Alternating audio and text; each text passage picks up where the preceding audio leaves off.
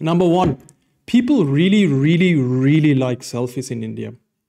Every meeting I had, I took at least one selfie afterwards. And well, jokes aside, people are extremely friendly.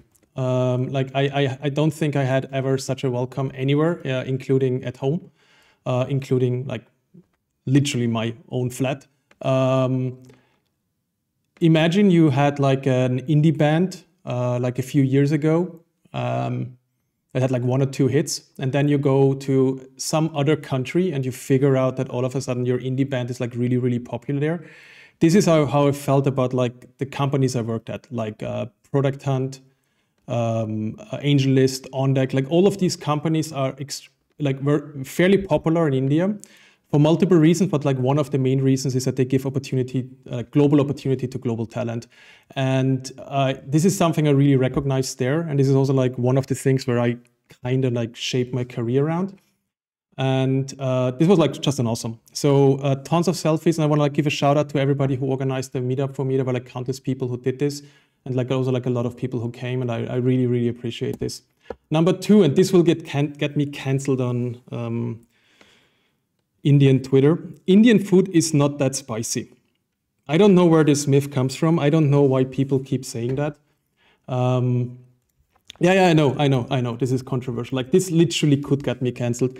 So let me explain, okay? Indian food has heat, okay? So it is quote unquote spicy, you know, but like no Indian cook would ever like destroy flavor to add more spice to it. And when you go in comparison to like a Vietnamese or like a Thai place, they just like throw 50 chilies in and you're done. Trust me, I had like, I challenged multiple friends of mine to bring me to the spiciest places. Like it's all good. It's way more like it's good food and it has heat, but it's not that spicy. I make my own hot sauces, so I'm a little bit biased maybe, you know, but I think that's like an overdone, that like the work little software update on this one at least. Number 3, it's beautiful, and I highly recommend you reading up on the actual history of India. And I tried to read some of the Vedas, some of the like parts of the Gita, parts of the and so on and so on. And I also like I'm a big history buff, and like I highly recommend you to read about the East India Company and like the actual history of the quote unquote conquest of India.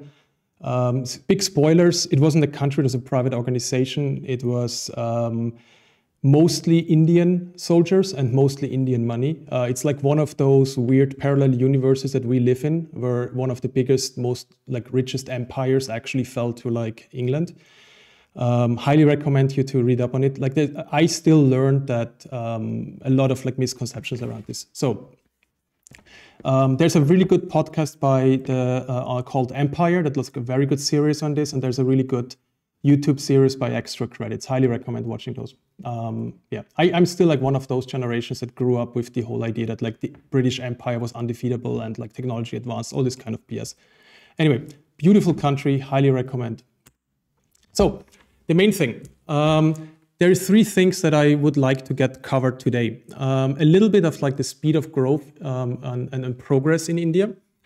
Number 2, how India is using software, essentially productization, to solve societal problems at the scale of 1.4 billion people. And also like to talk a little bit about deep tech and like, the aspects around deep tech in India, which is extremely interesting due to the quality of research there. Especially number 2, I want to go into it, okay? So, as always, the rules, please join the chat, share your POV, ask questions. We are here to hang out, okay? Like this is meant to be low-key, chill. Want to have a good time. I hope you two guys too. There won't be any pitches. There will be people like showing their products and talking about their challenges.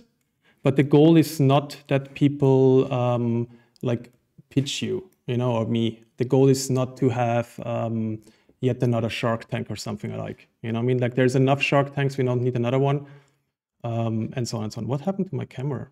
1 second.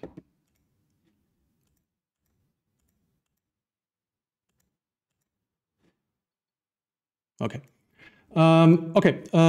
So this isn't like funding pitches, this isn't Shark Tank, like, you know, like we are here to help. I hope you can help. Like I hope you can like add your own POV and your own ideas.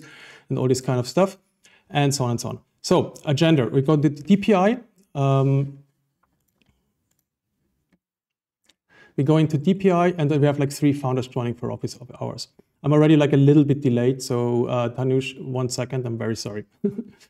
So, India 2024. The number rule in tech is if you are working in tech, your CEO or CFO is Indian, okay? Quick shout out to Naval, my ex-boss. Or your CEO becomes Indian, like Mark here, okay? And this is like a meme that's becoming more and more true, and it shows a little bit like the quality of Indian tech talent and like the impact it has on the world. But more importantly, India has like an absurd, ridiculous growth story right now. This generation will see India becoming a world power, and if you talk to people there, they know it, and they all want to be a part of that. Like it's really, really interesting how you have like an extreme excitement and also like an energy where people actually want to be part of that like global story, and also want to be like an like have their like literally they own their part of it, like start their companies and all this kind of stuff. There's a certain pride to this, which I thought like extremely interesting, because when I grew up, in like made in India was like meant to be like low quality, as like a yeah, essentially like an argument for low quality.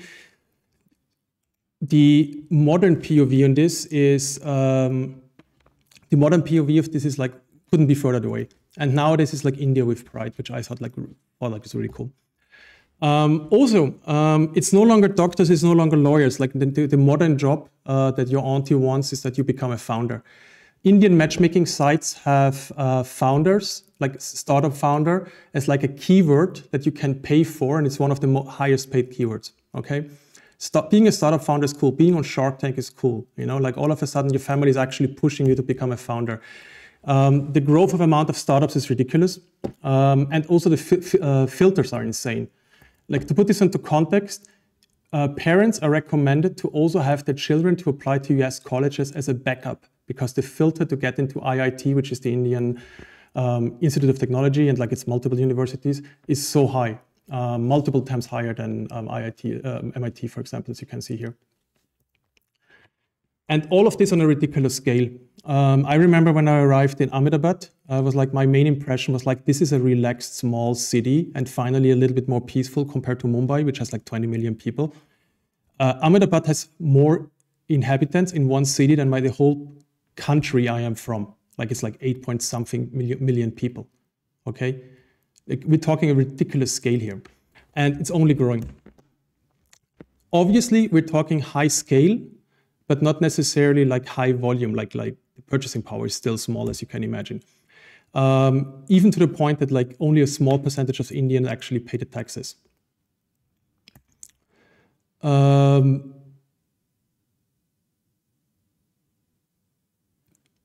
So the interesting part, like there's multiple aspects here, and I don't want to like make this into like an economic lecture, and I want to get into the DPI part, which for me was the most interesting one here. But like one thing that's really interesting to me is how the best way to think of India currently is that you have basically 3 groups of India, quality of living, basically Mexico, Indonesia, and Sub-Saharan Africa, and all of them can be in the same city. They can literally be neighbors, and the scale of this is like insane. Like if you're not Indian, like 1.4 billion people in total.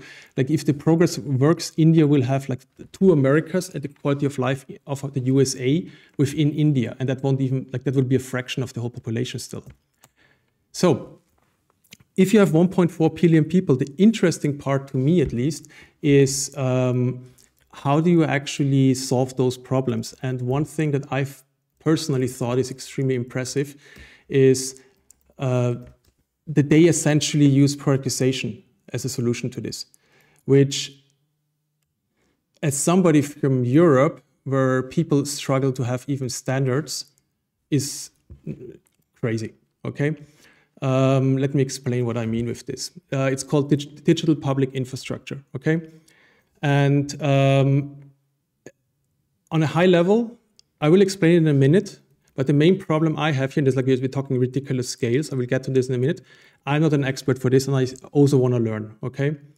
And lucky, I have an expert for this, okay? The person I want to get on stage, quote unquote, now is Tanuj. And let me quickly get him on. Okay, Tanich, do you hear me?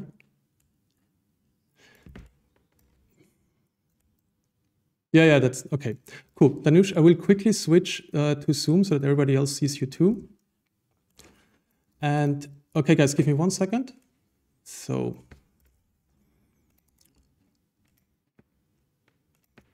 okay. And we are switching to Zoom. Hey, Danush. Hey. Okay, cool.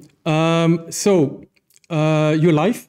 We have currently, I honestly don't know how many people, because Twitter doesn't give me the correct numbers, but like I assume like roughly 100 people online.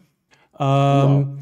If it would be cool for you, what I would love to do is if you could give me like a very quick summary about your background, and I will quickly, just to support this, I will just like screen share and show the slide where I have you, okay? To make this a bit easier. Okay, cool. So I am Tanuj. I'm an engineer by training, and then I started a drone company sometime in 2013, 14, and sort of used to build and fly drones. When that, was doing it in India, but then the government banned drones. They just said no more drones. So I decided that it's a harder problem to work with the government than little rocket science.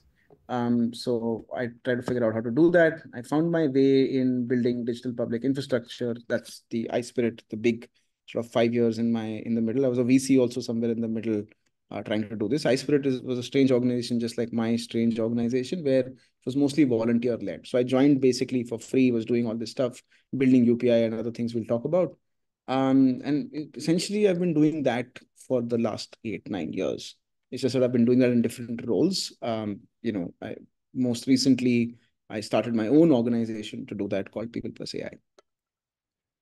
So I want to quickly give people a rundown what DPI actually means, and obviously what's happening with my thingy. Can I not? Here. Okay, sorry. So what was really interesting to me is, so DPI stands for Digital Public Infrastructure, as far as I understand. And I will just like ramble for 5 minutes and then you explain me everything I got wrong, okay? I will just tell you what I learned on my trip and you tell me what I got wrong and what I got right, okay?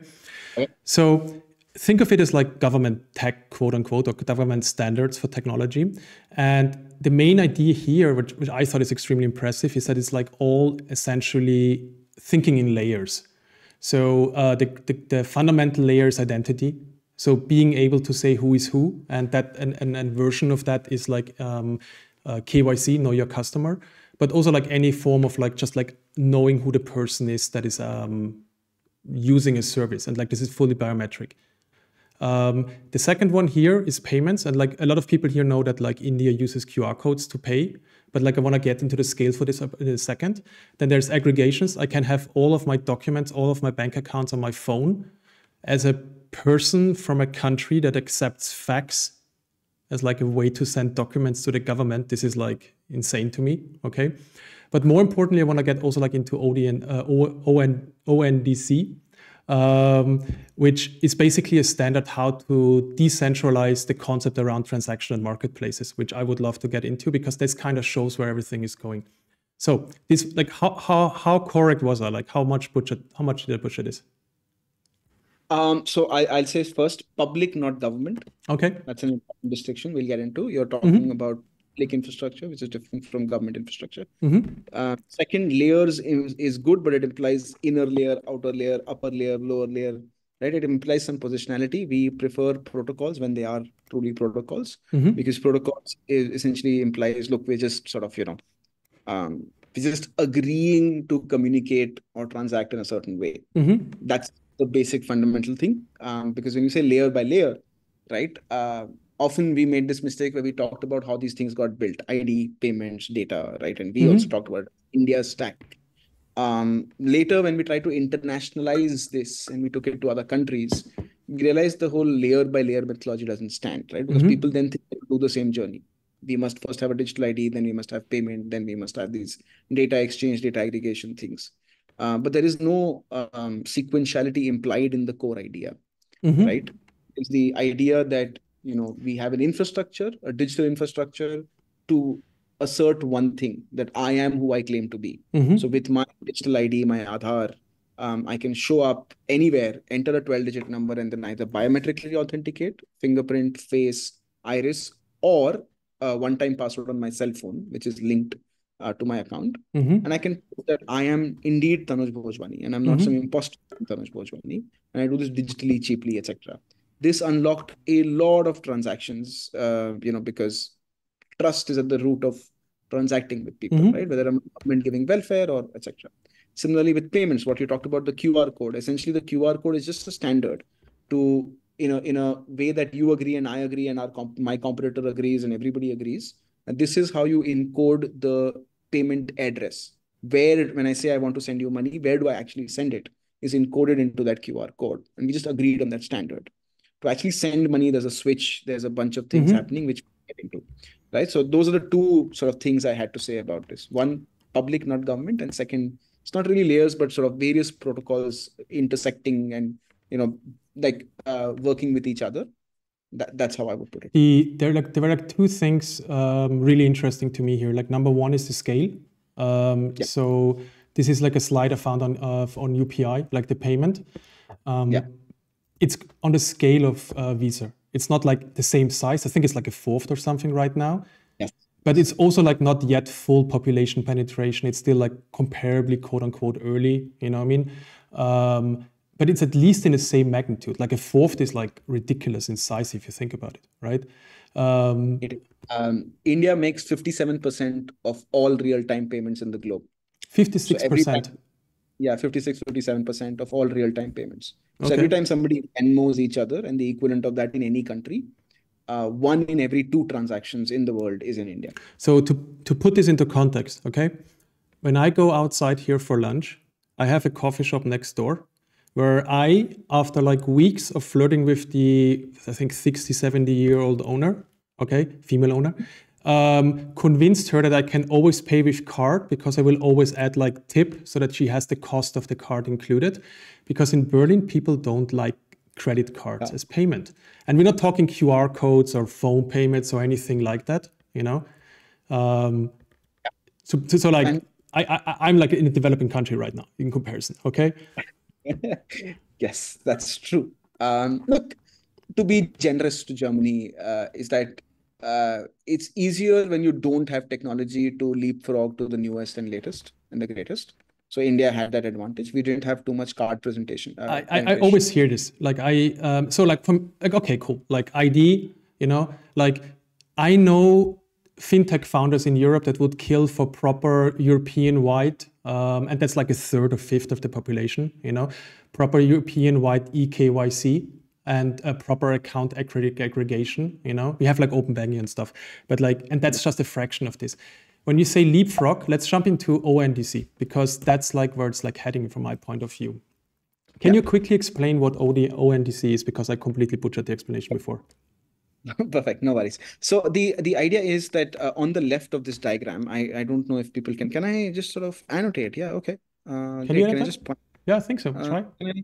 Can I just point to something? I just want to point to something. Is this color? No, I'll have to sit in color. Okay, I'm going to butcher your diagram further. Let's just look at this side of this. One second. Yes, perfect. We see it. Amazing. Technology works.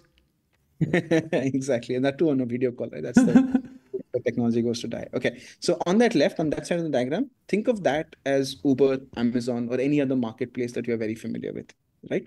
So there's a buyer. The buyer and the seller is being intermediated by a middleman, right?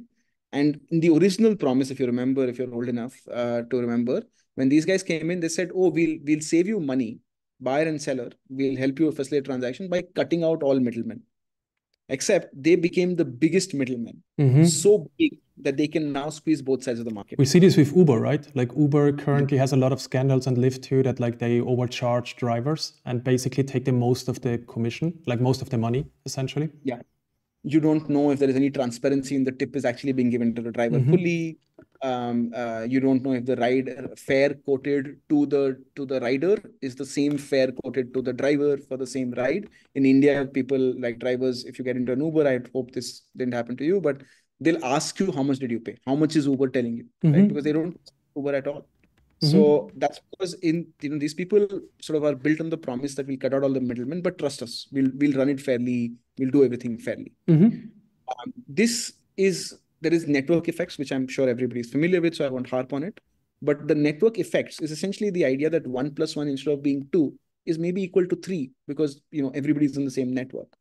That extra differential, that alpha from 2 to 3, that 1, is captured by Uber, right? And that is why they are willing to subsidize both riders and drivers initially to build up market share, corner the market, and then get to a place where they can then start squeezing everybody. Uber Eats, I saw last week tonight, John Oliver just put this out there about Uber Eats and Grubhub and the food delivery guys, where the food delivery guys are making ordering in very cheap, not paying riders who deliver a lot, but still making losses. And their investors continue to give them money because once you capture the market, it's large enough, it's lucrative enough that when you have pricing power. So that's the model really here, aggregation. That's a consistent thing.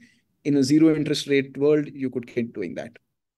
But if you really want to have an open, like a bazaar, it's a very word for market, Persian Arabian word for markets, which is where sort of everybody has their own sort of way of doing things. Like an Uber ride is very standardized, right? But if you want to have a bazaar, what you want to do is that instead of one such platform or two such platforms, the oligopoly of such platforms, what if we had a multiplicity of such platforms, right?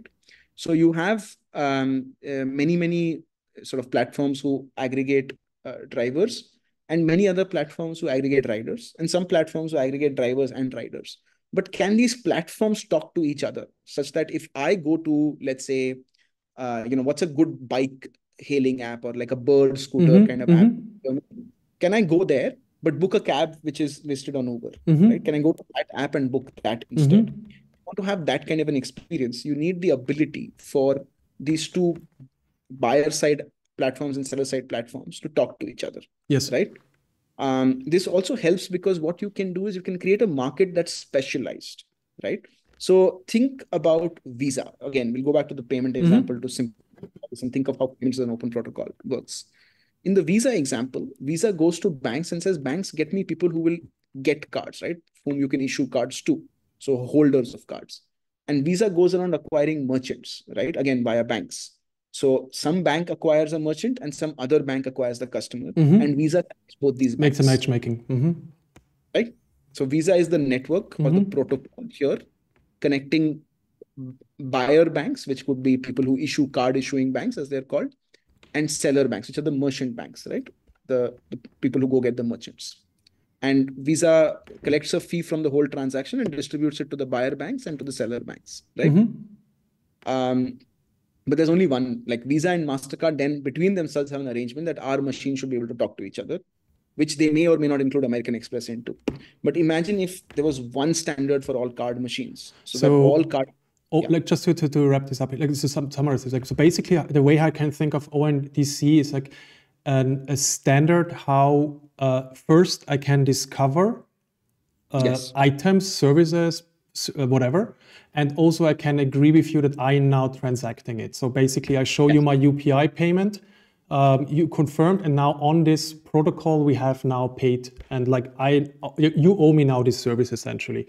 The thing that was like really interesting to me here is, so for example with UPI, like there isn't like one big app by the government. There isn't like every bank has their own app. There is like multiple people building UPI apps. And the same is true with like ONDC, right? So for example, like in your example with Uber or like with Amazon, there could be multiple people building specialized clients for the consumer or clients for the provider, specialized use cases. I could have like, I think you told me, like I saw this in Bangalore, like they have a proof of concept essentially, which is like a tuk-tuk Uber, which is completely built on ONDC. Can you explain me about this for a second?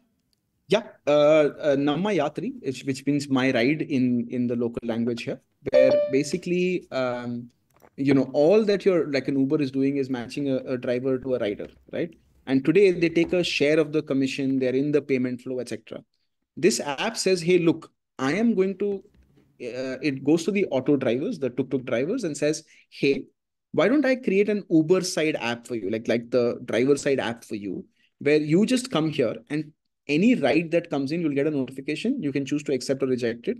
And for this, I will only charge you a commission. I mean, I will only charge you a daily fee, like a fixed fee. So 25 rupees a day, which is less than $0.50 a day, right? 30 cents a day to be on the app, and unlimited number of rides you can get, right?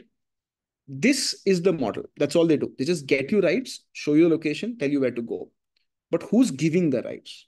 So on one end, Namma Yatri has its own app. They have a consumer side app as well, but they are now integrating with every other consumer app in the country. So in my payment app, I can now book a ride because Namma Yatri is an open network, and it says, look, we're trying to be a driver side network, right? We're trying to be a driver side app, demand side, supply side app. So if we get the tuk-tuk riders on the app, please somebody else go get the demand. We don't want to be in the CAC by LTV business. Yes. We don't want to be in the daily thing. We are the origin of the Namma Yatri app, by the way, guess who made it? It's a company called JustPay. They actually made the first UPI app in the country. So once you realize that, look, we are infrastructure builders. What we are very good is making very, very low cost transaction infrastructure. Now, a transaction is a transaction, whether you're transacting money or you're passing messages about rides. It's the same thing. Yeah. So there's an open protocol called Beckon, BECKN. And they've just basically implemented Beckon for a particular category called tuk-tuks, right? The part that's crazy to me is like, so in this case, for example, like anybody can build like the provider and consumer apps or like use cases, you know. But this also means, if you think it through, like this could mean I purchase a product on that network essentially, or marketplace, whatever you want to think about it. And then the logistics would also come like a different use case of ONDC, which is like the endpoint logistics, which could be like the delivery company. Where the delivery company might not even know the shop I'm buying from. They might not even know, they might know nothing. They're just like, hey, here's a package for you to send, you know? And they might not, so it's not like, it's easy for us to imagine this like Amazon and UPS and this kind of stuff. But like, instead of saying like, hey, let's give one big company like the majority of the economy in that industry in your country, you know, which like I think you have like a strong history against, you know. In that case, it's much more like, no, let's establish infrastructure anybody can use and build innovation on top of, like whatever they need built on top of. And I think that's like the most interesting thing here. One question I have here is, this is already a little bit hard to contextualize for like me, for percent. Like this is closer to like something like, I don't know, Google Shopping or something on Amazon, like, or like this is closer to like the pitch decks I receive for crypto pitches where I know it will never happen, you know. But this is real. This is like already implemented, like people using this, you know. So your current state is like, few million transactions a month right now. I think last count 3 million transactions a month. It's still very early. This is like beta phase for you, right? This is like an early alpha. Very small number for India. What is, like, if you think this further, like, what is the next iterations of this? Like, this was my last question, then I'll leave you be. Like, from your point of view, like, what's the next things that will come? Like, if you think of this as layers, okay, so we have like identity, then we have payments, then we have like discoverability, then we have transaction, you know? Like, what do you think is the next things? Like, what are you currently working on, for example? So, working on two things right now because AI is all the rage, so AI related. One of them is a open compute cloud. So we're basically saying that all compute capacity at the end of the day is compute capacity, right? Sort of what AWS builds, the services it does, it tries to lock you in, right? And the biggest bit you can get is from observability. If you want a SaaS and you want it deployed easily on AWS or whatever, as a marketplace, you're paying 15% of commissions, right? Storage is a similar thing. We are paying egress costs. So we're saying that one of the problems happen is that once you have these very large, big leaders in these markets, they set business models for everybody else, right? Why is there not a business model? Like I was telling you in the Namma Yatri versus Uber example, Uber used to take a commission, 25%, 30%, whatever. Namma Yatri said, no, hey, I have a different business model. I am a software provider. I'm going to charge you for that software. It's a SaaS model for ride hailing as opposed to a commission model for ride hailing, right? To do that, I have to be light. I don't have a consumer side thing. I'm not doing any marketing. I'm not doing any, CAC, right? Like there. But so therefore, because I forego that, I have a good business model and I'm cheap to drivers, so drivers can opt in. This same idea applied to compute. Why just AWS or GCP, right? Anybody who has some data center and or can build a data center and bring something online and serve it. This is literally the promise of like multiple pitch decks I've seen in the Web3 space. This is crazy. So basically, the way how I can think of this is like now it's like protocols for service, and in this case, like more and more real time is important. So like I don't want to wait 5 minutes for the server to arrive like a tuk-tuk. This is like instant, right? And the next logical thing here is, if I understood correctly, is also like around like having clarity who this service is, who is the company behind this, and all this kind of stuff, right? So the other thing that we now see that in India for the last 15 years, we've been unbundling. We've been doing a building block, one thing and do it well. So identity, one building block, payment, one block.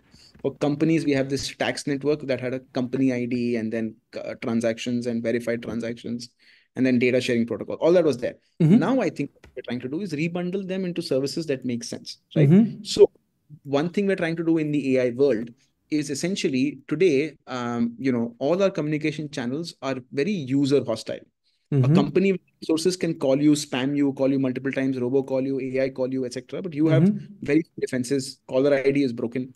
So we are trying to have trust and privacy first communication protocols. So we are saying that if somebody calls you or somebody's trying to call or reach you or text you or anything, why can't we have a meta protocol that says, hey, this person is who they claim to be, right? If they're asking you for money, instead of simply paying them, you can pay an escrow. That escrow will release things only in 3 days from now, right? So that you can ensure if there's a fraud or whatever, you can dispute and get that money back, right? Now we're trying to rebundle this into an AI first architecture, right? Where what does this mean? Trust is broken. So we're trying to sort of replace WhatsApp and phone calls and text with this overarching new sort of communication layer to transport messages between like P2E, P2P and P2M. Which we're trying to like, it's still coming. Call it Jan Ki Baat. I'm doing a launch event next month, and the protocol will be launched next month.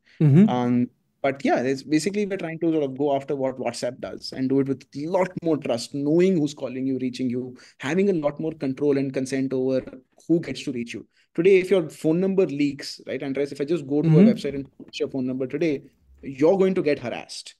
Right. And so a very bad system. You're making this sound like a challenge for people in the chat, by the way. Like you're making it sound like you're teasing.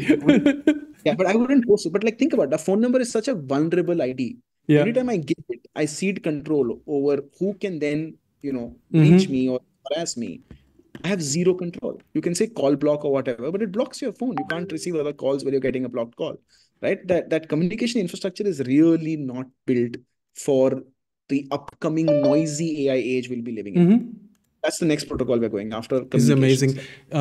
So as somebody who lives in a country, in a union, where if I want to invest, I have to understand the legal entities of like 35, like I don't know how many European Union, like 30 plus countries, I have to understand all these nuances, okay? I can easily see in like 5 to 10 years, a future where on top of these kind of standards, there will be like an investment protocol to invest into startups, into public infrastructure, into pension funds, into all kinds of things, There might be even like, it's more likely that like an AI that I verified know who this is, on resources I booked over this network will invest into a company, This is more likely to happen than currently that in the European Union we will approach this kind of problems like this. And this is like what was the most mind-blowing to me, because it's not just about the standardization, it's also about the productization. To think of a problem as an opportunity for product, to just give enough surface area of standardization plus APIs that people can use to solve the problems for the market directly. And this was like the one thing that really impressed me. That was like really mind-blowing to me, actually. Yeah, so we always call it public. That's why we call it public infrastructure, private innovation. So it doesn't matter that a private, say a philanthropic entity, funded the public infrastructure. The infrastructure should be public for anybody to come build a solution on top.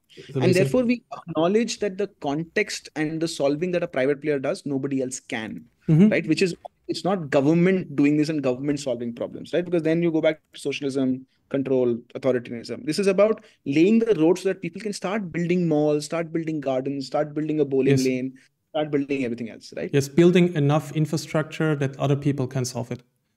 Yeah, makes a lot of sense. Build a community around it, build it in their way, build different business models. And cool. Look, in the long run, I'm just going to finish at this point.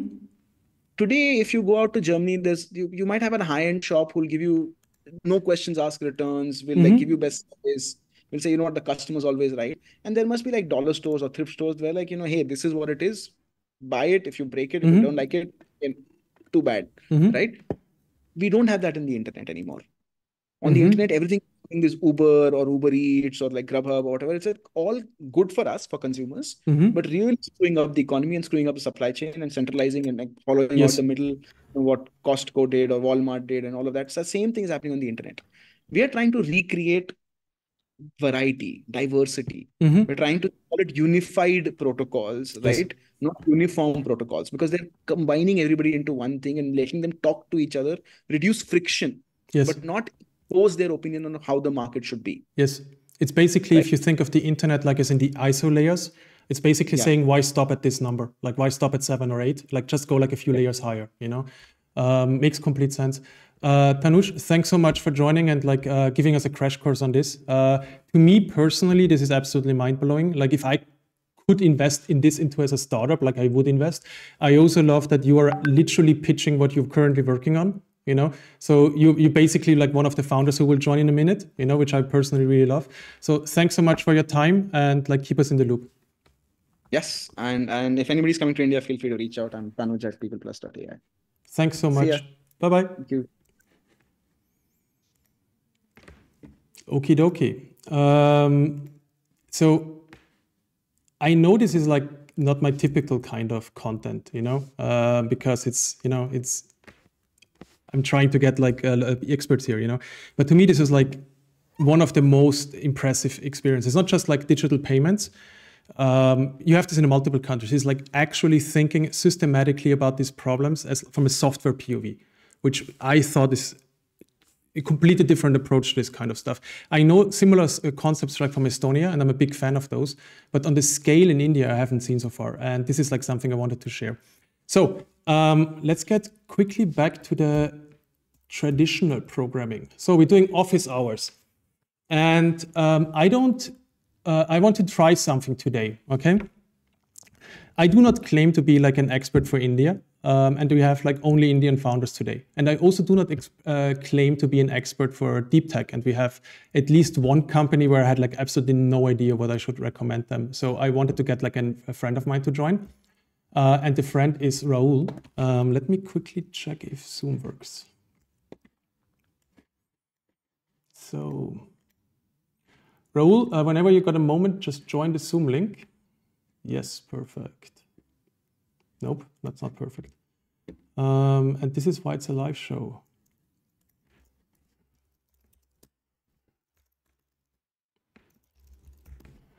Cool. Raul will join in a second. Raul is like an early stage investor in India. He worked at Antler and a few other things. Invested first check into a lot of companies that I highly respect, and this is why I wanted to get him on, especially an expert for aerospace and yes, here we are. Perfect. Yay, okay, it's working. It's a live show. This is a live show. This is meant to be a little bit buggy. Aerospace and yes, here we are. Cool. Mute the stream for a second, because otherwise we have a little bit of a problem here. Cool. Raul, you're here? Work? 1 second. My computer's freaking out. Perfect. I will get the... what we do today is I wanted Raul to join. And this is an experiment. Like, you guys afterwards let me know how this works, okay? Whenever I am like kind of like I have no freaking idea what to say, and you will notice by me just rambling, okay? I would love you to join in, okay? Before we do this, like, can you quickly introduce yourself? Because I think I butchered your explanation a bit. Super. I think you did a far better job than I will. But thanks for having me here, Andreas. It's always fun to jam. For folks on the stream, I invest in deep technology businesses in India. I've been in the Indian startup ecosystem for the last decade. I spent the first half of it building companies in fintech and educational technology. And then I decided to go tap into the inner child in me and try and build a space company. But I did the next best thing and started investing in space companies. So I've invested in about 7 companies so far. The first of these is a hyperspectral imaging company called Pixel. This was the first investment I ever made. And I've been investing in the space of space now for almost 6 odd years before it was a cool idea to invest in space. Been very fortunate to do that. I invest in all sorts of deep tech, from space to energy materials to battery systems, computational systems, new kinds of semiconductors, chips across the spectrum. And there's a lot of interesting stuff that's happening here. So I think, Andreas, what we discussed, I'll do a quick 2-minute overview of some of the interesting things that are happening in India for our global audience to give you guys a sense of what is all possible here, what are things that can happen as well. And if people are looking to build in India, it's a good time to actually come to India and build. This is an open invitation to everybody who's on this, and people who are in the country, definitely a great opportunity for people to build. So I'll quickly, I can share my screen, right? You can, yeah.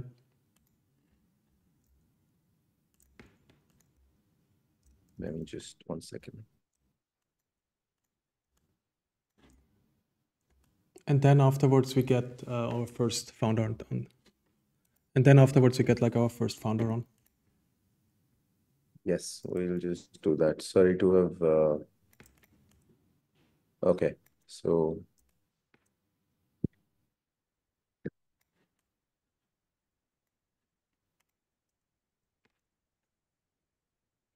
Sure, super. So can you folks see my screen? So I think there's a lot that people know about India. A lot of people just heard about the UPI boom in India, about the digital public goods that are being built out. I focus a lot more on the hardware side of things that are being built out in India. And the story I want everybody to know globally, and even for founders in India who are thinking of building out, is how this ecosystem is shaping up today. So all of these companies that you see, the ones from India might recognize, the ones who are not from India, please Google some of these names. These are some of the most phenomenal companies that have come out of India, from GraphQL systems to rocket launching systems to battery management and battery power systems. So what I want to very quickly give you guys a sense of is Indian founders have truly started defying the norm. The last 20 years of India's startup story was all focused on e-commerce. We started early 2000 with just 4 companies. And as of today, we have 23 e-commerce unicorns that have come up in the last 2 decades. And there's a cyclical reason why these things happen. And we believe the same thing is now going to start happening with hard and deep technology companies in India, because all of these companies that I told you about earlier are spawning off smaller and smaller companies. So the Indian space ecosystem has gone from 4 companies back in 2017 to almost 200 new companies that have happened in the last 7 years that are registered as startups and are building out different solutions. So I just want to give you guys a quick overview of all the opportunity sets that exist in India, and why they exist in India. A large part of it is the rate in entrepreneurial activity that shot up year on year, the number of scientists and research pools. We have the third largest pool of PhDs that are graduating every year. We've had close to $400 million that were just raised specifically for pure deep technology companies in India in 23. It's growing roughly at a 40% CAGR. Foreign VCs like Andreas are investing in India as well and coming to do this. So it's a great place to come and build because of the ecosystem. And the largest is the ecosystem that's been built out here in India with primitives that are available, and close to $12 billion of capital expenditure that's going to happen in the next decade and a half just to spur all of these things. And I think that's phenomenal that we're going to see. So I want to tell you guys about how space has evolved. There are a lot of things to cover in this, but I think instead of making a space lecture, I want to cover very quickly about how there's a broader trend of people building for the world from India, not just software services that you were about to see, but also about every kind of hardware that you can see. So I want to quickly show you some of the hardware things that we built out in India and what's going to happen. So The first thing, this is all, sorry about this. These were some other things that we wanted to cover, but we're running short on time. So India opportunity, want to cover specifically space. All of the products that you're seeing are all indigenously built in India at the moment, from turbo pumps, turboprops, satellites, rocket launch systems, 3D printed rockets end to end. All of this is being built out in India. Aerospace and unmanned systems, you will see some founders today. We've gotten everything from high altitude pseudo satellites to agri platforms being built out, where India has always been a use case first country. Before building technology, we find a reason to build that technology and build it out. And we've gone a little, I would say, cuckoo over aerospace and unmanned systems and how excited we are about that in India. Dual use technologies, the defense ecosystem has pushed over the last 3 years to back close to 300 plus startups with grants that have been given out to build different kinds of import substitution products out of India. I don't know for folks who know this, India is the largest importer of defense equipment in the world globally. We import 10% of all global defense equipment sale. All of this is being indigenized and is being built out within the country as such, leaving room for amazing companies to be built out.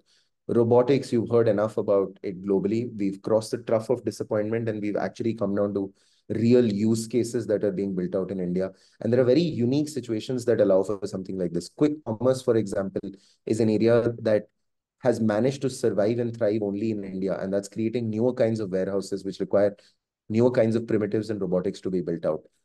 Applied materials is a huge area with things where India is investing billions of dollars. We just set up the first fab facility based out of Gujarat. There are 2 more planned, and the entire ancillary ecosystem is being built around this. Another fun fact for people who don't know this, the largest number of chip designers in the world are Indians. Energy systems, another fun fact for you guys. You've heard a lot of fun facts from Tanuj. 60% of the energy capacity that India is going to have by 2050 is yet to be built out. And it's all going to be built out using renewable energy systems, using cutting edge technology. We don't have the baggage of replacing existing systems. There was somebody asking in the chat about how India is able to build these systems at scale so fast, about passports in Germany and how it's a hit and miss and sometimes it's small. It's because we have no legacy code to work with. We don't have the headache of an existing system that we've got to keep running. I always believe this is like a weird excuse. Like it's absurdly hard to design this kind of stuff, no matter if you have legacy or not. Sorry, like I always hear the leapfrog thing, I always hear the leapfrog thing and I'm like, yeah, great. Then let's also like leapfrog now into the thing we need in like 10 years, I mean, like if that's the only thing to do. But yeah, sorry. No, absolutely. I think that was the end of it. Like the deep tech slide was the last thing I wanted to show. Just in the last 2 years, the amount of capital going into it has grown by 4x in many ways. I think that's phenomenal. So this was just a sampling of companies, but I think it'll be more relevant to have founders come up here and talk about Let's do this. Building. Sweet. And sorry, just one point to what you said, Andreas, since we're jamming on this. Yeah. I don't think it's legacy code that's a problem, but legacy code comes with legacy institutions and legacy incentives. Yes. And solving for that is the real problem. Code is easy, people are hard. Yes, and especially like also like in Europe, we have like I want to do like a whole session on this. Like in Europe, we have a huge issue with fragmentation and incentives to keep it fragmented, and there is like we have Estonia, like Estonia knows how to build all of this, Yeah. But we're still like completely fragmented. Anyway, before this gets political and whatever, and by the way, I want to do like one show at one point about space tech, especially Indian space tech, because I think that's one of the least discussed, extremely popping industries in India that I really want to like highlight at some point. But today, the first one, we have like 3. The first one is focusing primarily on GenAI and built like an absurdly ridiculous product for the stage he's in. It's Kartik, and I want to get him on board. And let's see, let's do this. Kartik. Yeah, let's do this. So, hey, Kartik.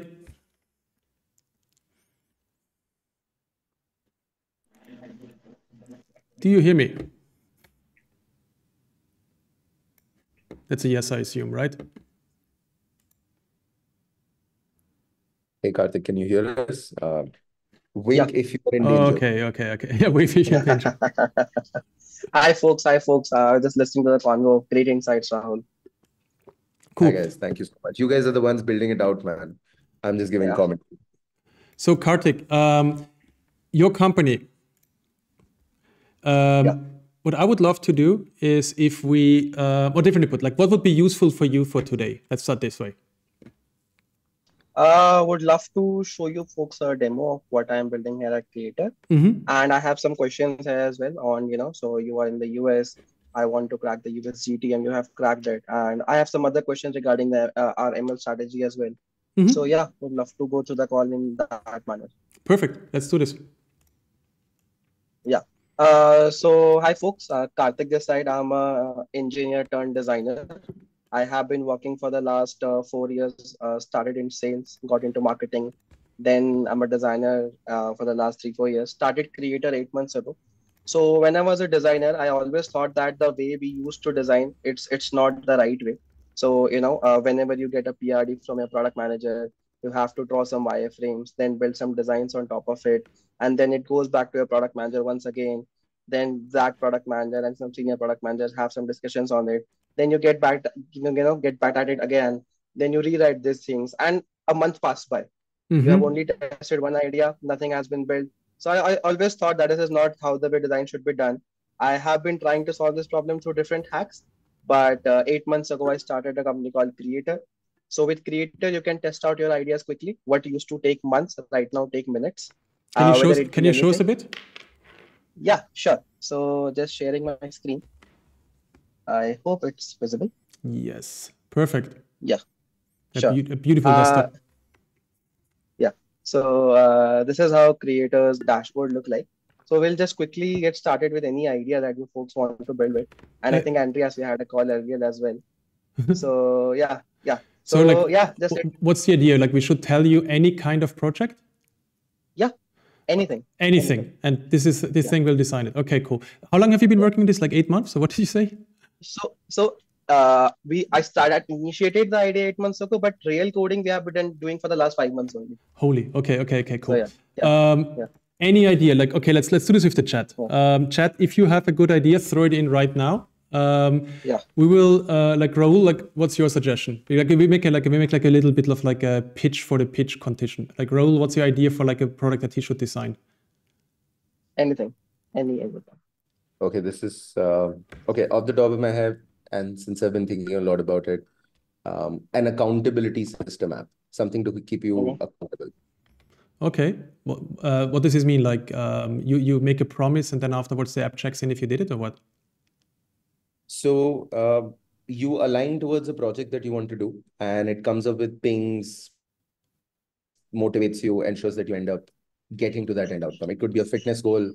Think of it maybe, I don't want to call it a health tracker because I think it's too common. I want to use something that's a lot more active in prompting you to do it. I think that's cool. We have a few other ones in the chat. So we have GitHub for non-coders. I don't really know what that means, and I don't want to see it. This sounds scary.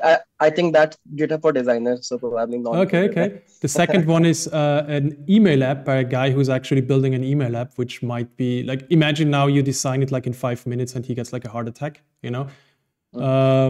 And number 3 is like a reading app, okay? Let's do the email app.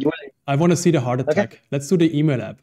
Okay, so let's make a modern email app. Like I want team functionality, and I want it to be fully like minimal UI and like very much like almost like a chat interface, you know.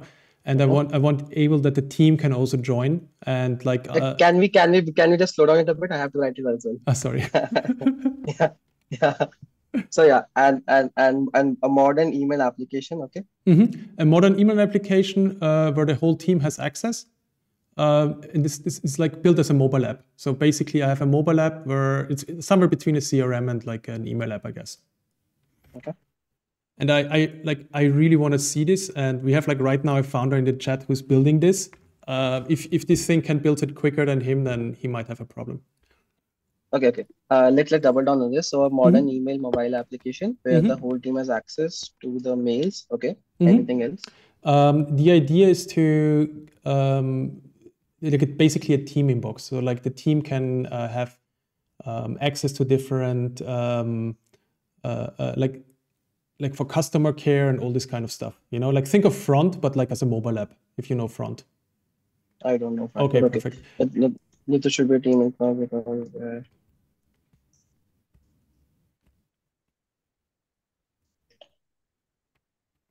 Okay, let's run this. Yeah. So this is just the objective of the prompt that we have just written that our model has understood. So chat, do you want to edit something in it, and you want some specifications here?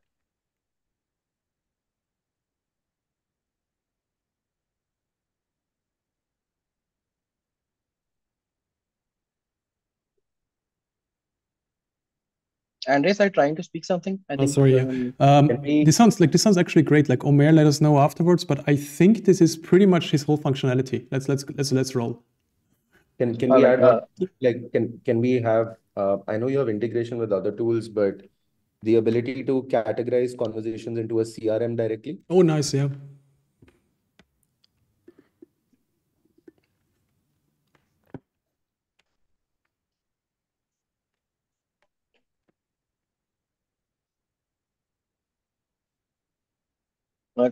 Okay, let's go, folks. Yeah. So the very first screen that you are going to see here, it's called the feature screen. So earlier when we built this, so as soon as you entered the prompt, we just used to show the wireframes, and then the user had to do a lot of work on top of it.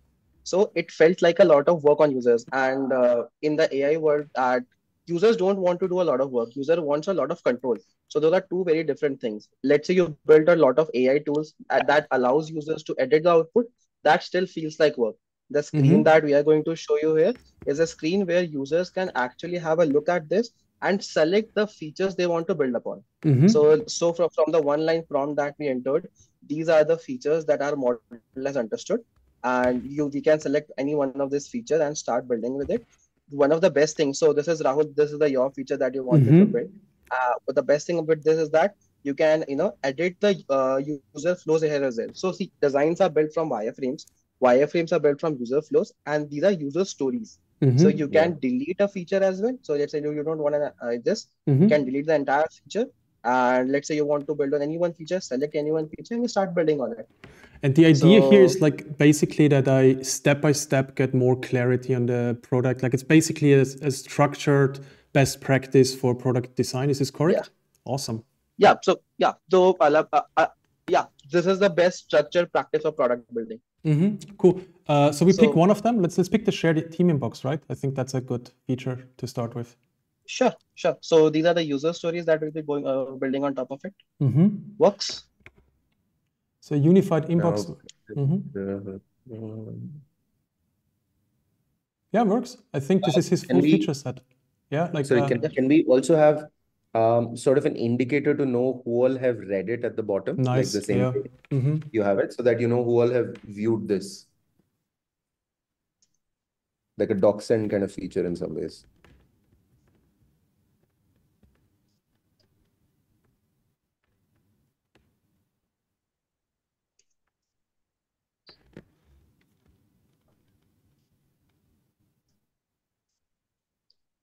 I'm so happy I moved out of product management. I would be very scared.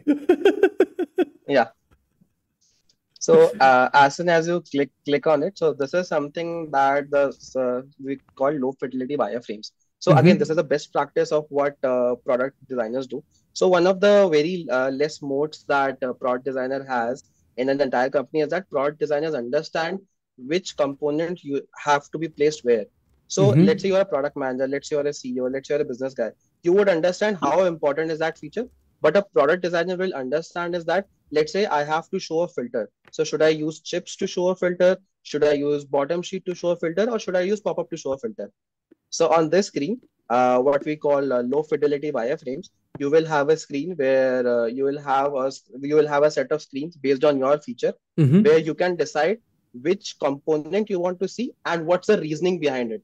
So whenever designers design, how do they generally design? Just I'll open up and share that with you. is that they actually have a look at any page. So let's say I'm a designer and I have a look at anything. So let's say I want to build a car selling app. Okay, so I will have a look at the card, the first card of it, and what I'll see is that okay, there will be a car image, there will be car price, uh, how new is the car. So let's say it's a second-hand car, how many kilometers it has driven, all these things. So this is called IA, information architecture. So if I have to just dumble down of a job of a UI designer or product designer, it's just that how to rearrange this IS in a manner is that the user interaction with it should be at an optimal way. So this is the lowest down job of a product designer, right? Understood?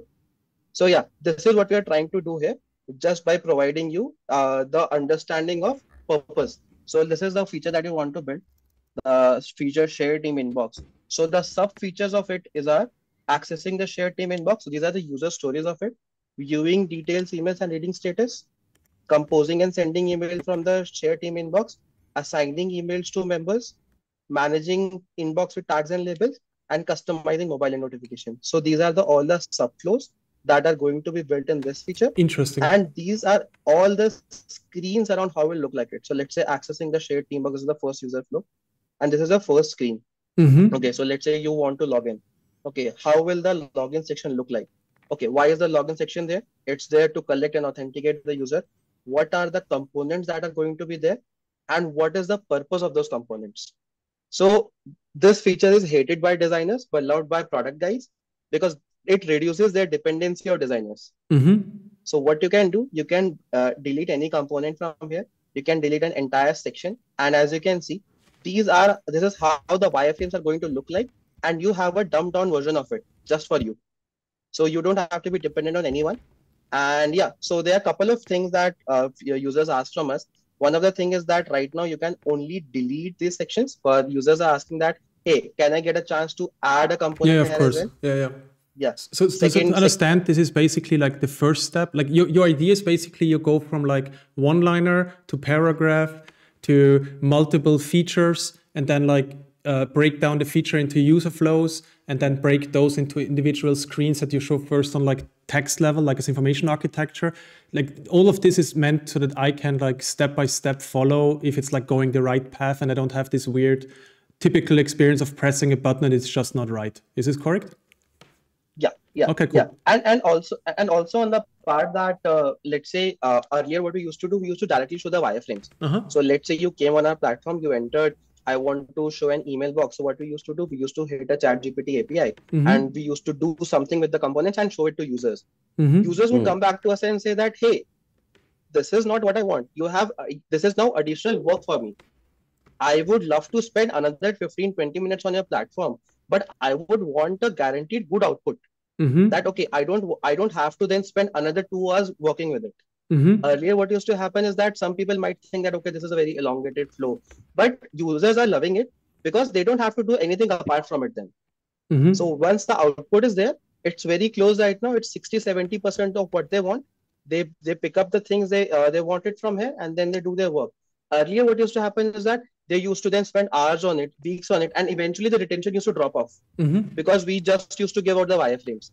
Right now, we have built this structure, built this flow for the users to stay on our platform and understand the depth of it. Yeah, this makes sense. Like I had this experience multiple times with like AI builders. Basically, like it's just not what you want, and then you like reframe, and then at some point you just like give up. Makes complete sense. And just a quick question, Karthik. So you're building this, so all your prompts, etc., you're using the ChatGPT API in the backend for this? No. So there are multiple APIs. We are having an MOM, and we also have our own fine-tuned model that is based on Llama 13 billion model. So we are doing multiple things. It's what is not an just MOM? a ChatGPT API. It's a mixture of models. Mixture of models. See, okay. Yeah. So different models are great at doing different things. ChatGPT-4 or the GPT-4 API is very good at reasoning, but the Llama 70 billion model is very good at expanding on things very fast. So the GPT-4 API is very, very slow, but the Llama 70 billion one is very fast. So we use some things for some tasks. Makes sense. Omer is like right now in the like he switched from panic to trying to compromise. So his question currently, is it possible to also like feed in existing status, like existing apps, like can I like start off where I'm currently at already? Yeah. So this place that you are currently saying here is add new features. Mm-hmm. This is what creators mode is going to be. So nice. This is the first time I'm telling this anyone publicly, is that you can upload any of the designs that you have. Mm-hmm. And what we will do is that we'll have a look at you for those designs. Mm-hmm. We'll show you that how the user flow of that look like. Jesus. And then you can start building on it. So let's say you can upload your existing designs. You tell us that, okay, I want to update this feature on this screen on my design, and we'll do it for you. Mm-hmm. So I very well understood is that not every time new apps are built, every time new features are going to be built, and money is where the money in this product is going to be in the B2B side, where every time a product manager or product designer wants to build a new feature, they have to use Creator. Okay. And for Creator to be used into these companies, Creator has to understand its current context. Okay. So this is the feature that we have built, is that you upload any Figma file of yours. We are testing with some of them, and you just move forward with it. You can click here and extract those user flows. We'll show you the user flows. We'll ask what do you want to change, and then we'll show you the edited video, edited designs. Let's jump back to Omar's heart attack, where are we at? 70%. Okay. Yeah. So it's right now rendering. It might take another 30 to 40 seconds. It will be here. No worries. Yeah. And so some of the other features that are one of our most loved feature is this: upload PRD and generate wireframes. And PRD is what? Majorly a product requirement document.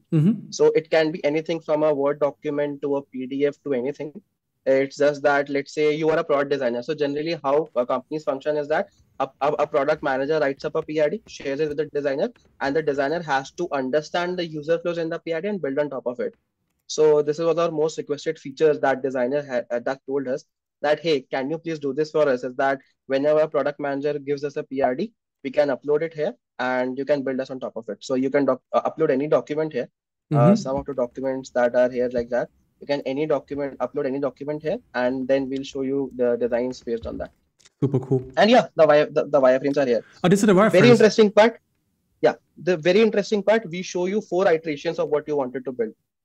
There's 4 different types of user flows of what you wanted to build. So just in case you have options. Yeah. So like Omer can choose his kind of heart attack he's getting now. Okay, that makes sense. Yeah. What's the iteration experience like? There's usually multiple rounds of feedback or change requirements. How does it handle that? Like, is it possible at any point that I go back and like change earlier versions?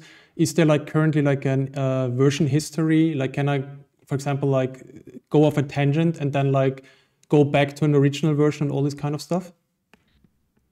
Yeah, so that's in our beta phase. So if you go to beta.app.test.creator, that's you already built it. But it's not. Okay. Yeah, we are already built it. We are just testing it right now. Okay. And it will be live for our user, I think probably by the end of next week. Dude, you're making other engineers look bad. Like you're making me look bad, you know? Like, like what the hell? Okay, let's look into So like these are the low fidelity wireframes you mentioned, right? Yeah. So yeah, this is the shared team inbox. So let me just give you an entire rundown of how these things look like. So this is the feature name. These are the different user flows that are in the feature. Is that first is the composing and sending email. So this is very helpful for product manager as well. Is that you get very readily built out features and their user flows. You can have a look at it, and yeah. So these are the wireframes. So best thing about it is that you can click here, have a look at these 3 screens, and you can then understand how these 3 screens work like. So the 3 screens here, the flow that is customized is that customizing mobile notification for shared inbox. So these three are one group that belongs to this specific user story. User flow. User flow, yeah, sorry. Exactly. So user navigates the application by tapping on the menu. User selects for notification setting. The app displays customized button. So these are all the designs. So yeah, I can share the link with you with Andreas, but this is a shareable link. Of course. So I can share it in the chat as well. And anyone can have a look. So I'll just share it on the chat. Nice. And yeah. Okay. The chat. I have shared the link. So yes, I will send it. Let's throw it into the chat with the audience. Like what's the worst thing that can happen? You know, like. Yeah. So I think the best is yet to show. So this is how a screen looks like. And so one of the editing powers that your users are asking that, hey, you have shown us a screen, but how can we edit it? So there are multiple things that we have built on top of it. So this is called inter-component changing, as that this is a component, but what are the different types of inter-components? That's what, let's say, this is a multiple. By the way, this is inter-component Kartik, changing. not to be unpolite, we're like already overtiming a bit. Sure. I'm starting to believe you have way more features than we have time. Can you like let's jump through like the next 1 or 2 steps, you know? And wait a minute, I can replace the items here. Holy shit! Okay, cool. Yeah. Okay. So that was I trying to say. Okay. Let's jump into the next steps you have afterwards. Like let's assume one of them is perfect. Pick them and let's move to the next one. And the other thing I would love to ask you is like, what kind of questions do you have? Like what kind of challenges? And then we can like do this in parallel while the thing is rendering. Sure.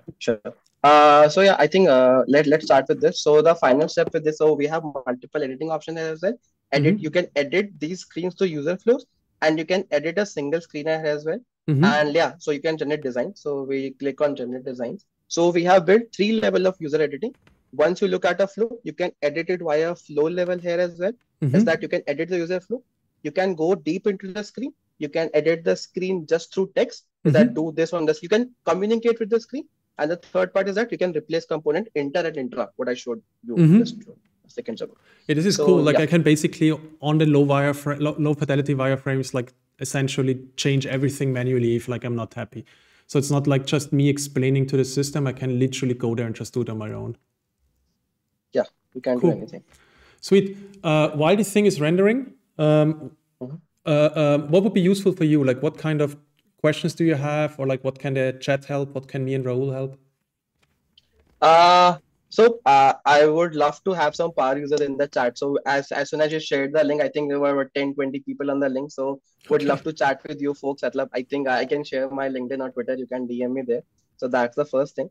Apart from that, I'm a bit dicey on the GTM here. Is that because right now, is it for designers? Is it for product managers? Because what I'm seeing right now is that product managers are the power users of it. Designers are also using it, but where should I double down is my first question. I think if any of you folks... Before I answer and before Rahul answers, like what's your gut feeling? My gut feeling is that it's for the product managers. But right now, product managers have a lot of things to do. So they don't get enough time, building the product. I think once their tasks are, automated by AI, managing the team, all those things, I think product people will be able to do it. So there won't be a role called product manager. There will be a role called product builder who will be talking to users, and all the feature building in the future will be done by AI. That's my gut instinct. I kind of agree. Maybe not like on all the feature building by the AI, but like even right now. Oh wow. So even right now, like the job of a product manager shouldn't be ceremony and it shouldn't be craft. And like if you look at most teams, it's like mostly ceremony and craft. Like they do project organizing, they do like all these kind of like ceremonies, they write like a lot of documents and all this kind of stuff. But like actually the job should be like really deeply understanding what the user needs and then just creating just enough stuff that other people can work off it. You know what I mean? And that could be like a power tool for that kind of job. Rahul, what's your POV? Interesting. I think I love how it's fundamentally removing the need for what I would have as a product analyst as a manager, because this is what I would sort of want to say. It's fundamentally worked like an AI agent for me. Just the concern I have about this is that, and I think this is broadly around AI as well, which generates all of these outcomes, is that there's a certain learning of the craft that happens by literally writing these things down for the first time. And it's doing that allows you to understand what to look for, how to look for, break that down. It's a bit, if you think about it as you have a math problem and you struggle with it and you solve it over a period of time, and the way your muscles build through that, versus you jump to the last page where there's a solution available and you go through the solution one. So you solved the problem in some ways, but have you developed the muscle memory to do it? And so not being an AI doomer on this here, But what I'm trying to understand is then how does that skill set get built? That does it mean that an entrenched product manager who's built that skill set is the one who's only going to keep using it? You're hearing Raul as an ex-product manager currently like panicking. Yeah. he's like, but like this text is just like automatically there. Like people didn't learn their lesson when they do that. You know, like he's literally panicking like right now. No, because I was like, I would have taken like 3 days to pull all of this together, and that was like with a lot of Diet Coke. Okay. So otherwise, like under normal human circumstances, about 5 days. Under non-Indian work conditions, 2 weeks. So not taking So Karthik, like let's do 5 more minutes and then wrap up because like we're a little bit over timing already. Okay, a little bit, like a lot. No worries. You're showing awesome stuff. Let's quickly jump back to the current state of the rendering. Okay, and if you have any other questions, so I have showed you the designs, right? Designs have been rendered. I just stopped the screen share. Can you quickly show it again? For you, you have shown this like 500 times. Like for you, this is normal. I think it's pretty awesome for us to see. Okay, no, I think the rendering. I think I've closed that tab probably. No, so it's here. It's here. Perfect. So for the user flow that we selected, this is the design that so it's hanging a bit. So I think a lot of people are here. So it's not getting zoomed in a bit. But yeah, so this is how the designs are built. I'm very sorry, zoom in. It's not getting zoomed in. But this is how the designs have been built. So the user flow that we have selected, it's zoomed in now. So the user flow that we selected, the designs have been that have been built out of it. So probably we are very early in test states of design. We are early in very states of understanding how the designs will look like. But this is how the designs look like, and you can just regenerate the designs as well. You can go back to wireframes, and as soon as you go back to wireframes, you can have a look of of which state the designs have been built. And so this is what creator is. So you can just select any user flow, build designs on it. We build designs on this user flow. You can view designs of it. And this is what creator is. Pretty impressive. So one just last hidden feature that we have for our special users is prototypes. Of course you do. So we have this live as well. So is that you can go on top of here, and we have live prototypes here as well. So we have just shown these arrows right now for the sake of showing it. It's a very beta feature, but you can. So since we have all the user flow that you can see here, so we built prototypes on based of that as well. This is pretty insane. I will not ask because I assume there's like 80 features you didn't talk about yet, right? Like there's like at least 80 features more, you know. Not 80, only 3 more, but yeah, fair enough. This is pretty impressive. Thanks so much for showing this. I will like kind of like wrap up now, just to make sure we have enough time for everybody else. This is absolutely insane. My understanding currently, this is my last question on my end, is your goal right now is not to generate the actual code, but like to get to the point that there's a design and that there's like clarity at the prototype, like people have done the UI demos like multiple times, all of this kind of stuff. So like people have clarity what to build, and then what's happening with the code part. So my understanding is that ultimately in 10 years, there will be no design, or probably in 15 years, there will be no design left. Because right now the cost of producing code is so high, is that let's say if we get into code, then the cost of prototyping, it will be so high is that whenever you want to change the code, you have to have a very highly skilled engineer. Right now, why we are not going deep into code is that why we are still sticking to prototypes is that you have an idea, you have an existing product build, you can test out anything on top of that. You can just go and that, okay, I want to try this new feature. I want to try 10 type of different user flows. And a prototype is something that is very cheaply available right now. Is that you don't need a lot of computing power to build prototypes right now. Is that it's very cheap for us. But let's say as soon as we get into code right now, it's a whole different ballgame. So we will get into code. And I think when we get into code, it will be unimaginable because the code that we will generate, because we have a lot of context of designs, wireframes, user flows, features, context of why this button is there. I think we'll generate damn good code. But right now we don't want to get into code because the cost of doing that is so high. And I think the vision is not there to generate code yet. I think that's what my understanding of it right now is. But yeah, we'll definitely get into code. This is a And- very clear sign. And another way to think about this is like almost everybody is right now focusing on like Design to image to code, right? And so you might like in the end have like one commodity API you just throw it against, you know, and then like Devin or whoever is just building. You are outsourcing it to Devin. You know what I mean? Yes. Yeah, that's cool. Awesome. Kartik, thanks so much for showing. I think I agree with the chat here. Like spectacular demo, very impressive, like multiple wows, like absolutely awesome. Thanks so much for joining. And like folks, try out his stuff. He promised that he will accept everybody who asks for early access. Yeah. Thank you so much, Andreas. Thank you so much, Rahul. Great chatting with you folks. Have a good day. Bye-bye. Bye-bye. This was phenomenal, Kartik. Thank you. Thank you so much, Rahul. Bye-bye. So crazy. I'm gonna walk away and decompress for some time. Just this. This is the one thing that freaks me out about India, right? Like when I talk to Indian founders in pre-seed, you know, I'm like, are you messing with me? Like he's pre-seed. I don't know if he raised, you know, like I think he might have raised one round, maybe he didn't get to ask, you know, but he's on pre-seed level, you know what I mean? Like on pre-seed level, normally when I talk to founders in the West, it's kind of like, yeah, we have a pitch deck and it's half done. You know what I mean? I have a tool to make a pitch deck now. I have a tool, exactly. Oh, and if you remember, this is what I was telling you about Indian founders, right? It's blown me away by the level of ambition that I've had the opportunity to see. Like it truly makes me wonder what I was doing with my life 10 years ago. Dude. Like it's not just this product. He's, if I'm not wrong, he just graduated, right? A year ago, or he's something like this, yeah. Yeah. This is insane, yeah. Cool. So this was Kartik. Next one is Shri of Arctus. Let's get Shri on board. And you two already know each other, so that's fun. Hey, Shri. Hello, you guys can hear me? Yes.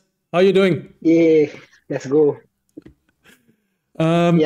So for quick context, like first of all, thanks for all the founders joining. It's like literally 11 p.m. right now, okay, in India, like in Bangalore, and like everywhere else in India. This is insane. Like for you, this is a normal working time or not? Yeah, it is. I mean, I'm a student, so I keep working all the time. Okay, cool. Shri, tell us a bit about yourself, and also like tell us what would be useful for you, like what you want to get out of this, what you want to do in this. Like let's keep it like 15 minutes, 20 minutes, because otherwise we're like just over stretching everything. Yeah. Cool. I'll basically say a bit about myself, my background, and then what I'm building, and what I would ask. Like the question is, since that sector I'm building, which is basically defense. And I'm building a business for government, basically. How do we approach it? And like, just in general, how do we, if there is any fresh ideas which I can get, any new perspectives or insights which you guys can see? Yes, and this is the main reason I wanted Rahul on board, because I have no freaking idea how to sell to the Indian government. And I also don't know any other student who is like, I mean, that's actually not true. I know multiple students, they're all based in India, who are like, hey, let's build defense tech for the government, you know? So anyway, awesome. Shri, like Arctus, what is Arctus? Yes. So Arctus Aerospace is the company I'm building. At Arctus, we are building fighter jets that can fly at 35,000 feet and basically eliminate the need for fighter pilots in the future. So you're building autonomous fighter jets? Yes, autonomous fighter jets. Okay, so you like a simple challenge. Is this like what I understand? Like you want something simple, you want like a simple little startup, like, and the simple little startup you picked is like autonomous fighter jets, right? I mean, the idea didn't come directly. It was a series of iterations. Awesome. So I had actually started out with targeting the medical industry, like basically tried to build a zip line for India. Because this was a personal problem which I had. My mom has cancer. So to get medications to that, we had to book medicines 2 weeks in advance to get to a tier 2 city. So if we missed it by a single day, that would be an issue and we would miss our appointment. So this happened with my mother a lot of times. And then I was like, this is a sector I want to disrupt. This is a personal problem for me. I like drones. let's solve it with drones. Mm-hmm. And I dove headfirst into that. Realized it's a very, messed up market, decentralized market, to be honest. Too much of disruption, which the hospitals were even hesitant to even try it out, like even think about it as a solution. Mm-hmm. So a lot of like feedback which I got was that how would we know how to fly a drone? Like drone as a concept is very alien for them. It's too futuristic for them, despite having the technology. So and given the expertise and the skill set of the people involved in the industry, it was very hard to penetrate. So from there, I started looking at other industries where I wanted to, like, I am right now a final year student at IIT Madras, and I have been working on drones basically my entire college life. I was part of the Aero Club here, and post-COVID, the aero modeling culture had died in the campus. Me and a couple of my friends, we rebuilt that from ground up, learned all of the technology, contacted our seniors, and like learned how drones, UAVs, and all of these were built. So for that was those a passion people, for those people who don't know, so IIT, like as we discussed before, in Institute of Technology, extremely high bar for acceptance. Like it's really hard to get in. Extremely good research, like almost in every field I've seen. IIT Madras is known to be one of the best one, especially when it comes to hardware and deep tech, and especially aerospace and this kind of stuff. So you're literally like at the epicenter of India for this kind of stuff, is my understanding. What I also like is you were like, you know what? We need drones, and the government doesn't understand how to fly drones. So you know what? There's second best college in. Okay, I'm sorry. There's like an ongoing competition. I didn't know about this. I'm very sorry. So you're like, okay, the government doesn't understand drones well enough, and it's too sci-fi for them. So let's just add AI to it and like make them autonomous. Great. That's like not that's not much more. It's sci-fi. Love it. Do you have something you can already show? Like, do you have like demos, screenshots? Do you have like a fighter chat in your room or something? Basically, I do have a RC model here, but that is not what it is. The thing is, I had come to my room and I realized that it was today. So I have shown Rahul, by the way, the prototype which I have here. Yeah. So if you have photos of that, do you want to pull that up? So just everyone who's here, the first time I met Sri Purna was at the IIT Madras campus, and we met at about 9 in the night. And then I finally stumbled back to my room at 5 o'clock in the morning. In the morning? Okay. Yes. We met at 9 p.m., 21 hours. And 500 hours I was back. And then the next morning, 8:30, I had to be back up again for a panel. Awesome. Never regretted a single bit of it. Shri, that's awesome. So, why don't we pull up some of the renders of this? And I think what would be really helpful from everyone who's in the audience as such is to hear about possibly esoteric use cases that you've seen for drones outside of the standard ones that we hear about. So what Sri Purna has specifically been looking at is what are different kinds of areas that we can apply aerial systems on. So just thinking pure first principles. Yeah. Oh, that's there. You can see this? Yeah, so this is what we have built. I have a second prototype as well. So like basically I am interested in like, if you look at India this has right what now, range? So this has what range? How far? How long did it take you? Okay, I'll give the specifications right now. Yeah, this drone you can see right here. This can fly at 5,000 feet. That is the cruising altitude for this. By the way, this is a 1:4 scaled down prototype. So the final prototype of ours is going to be 4 times bigger. Okay. This can fly at 5,000 feet. Maximum flight ceiling is 8,000 feet. Flies at 200 km per hour. Has an endurance of 2 hours. So basically a one-way range of 400 kilometers. Has a payload capacity of 1 kg. And right now it's electric, but we have also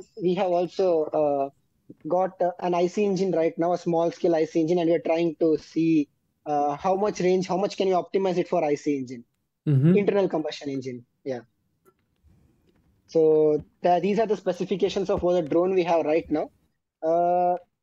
Let me pull up some other stuff. Where is it? And meanwhile, I will ask Ro like a quick question. Like how many? Like I have met like a bunch of drone startups in India. Like how many drone startups do you currently see like in India? Like what's the? It feels like a lot right now. Is this correct? there's easily like 100 plus. Yeah. I would say maybe 100 plus just on the IIT Madras campus, but no, quite easily 100 plus startups, because again, this goes back to Andreas, what we were talking about, the democratization of primitives that are available. Like Shivu has built all of this off of a 3D printer, and it flies and does that. And he's done this while finishing up his undergrad studies at one of the most competitive institutions to graduate from.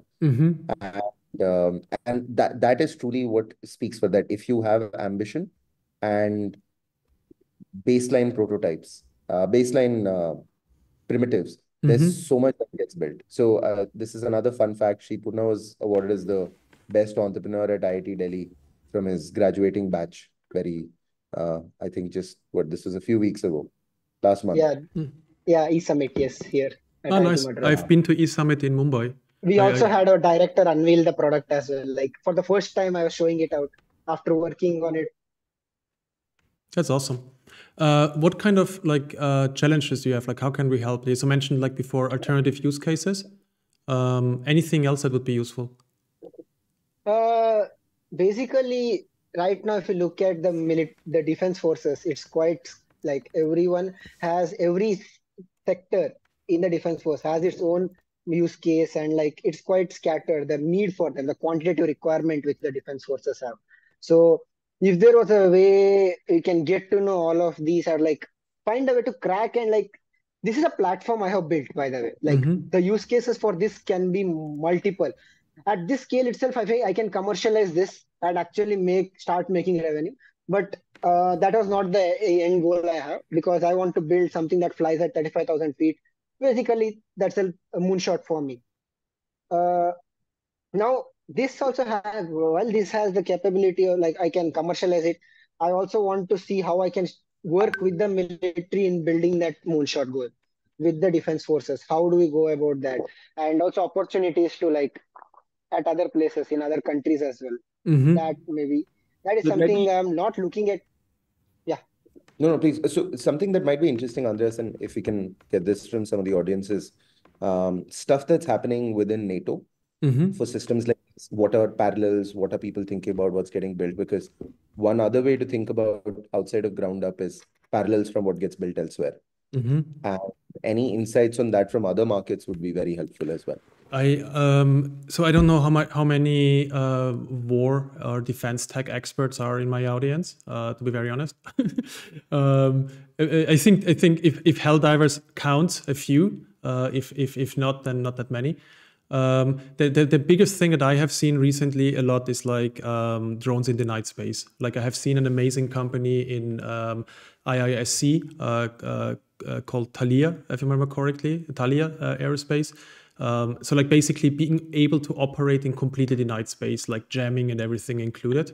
So fully autonomous, purely on vision, this kind of stuff, that's like a big topic. And the other big topic I've seen is like long range, because we think of drones as something that's like in the immediate vicinity, which isn't really the truth, for example, how it's used in the Ukraine. I talked to like a founder who's literally iterating prototypes at the border, like at the red line, like directly next to the troops, and one of his biggest insights is like the main use case that actually works for them is going far distance to find artillery, and then like have very, very clear like positioning for those, but I'm definitely not like a defense tech, neither investor nor expert.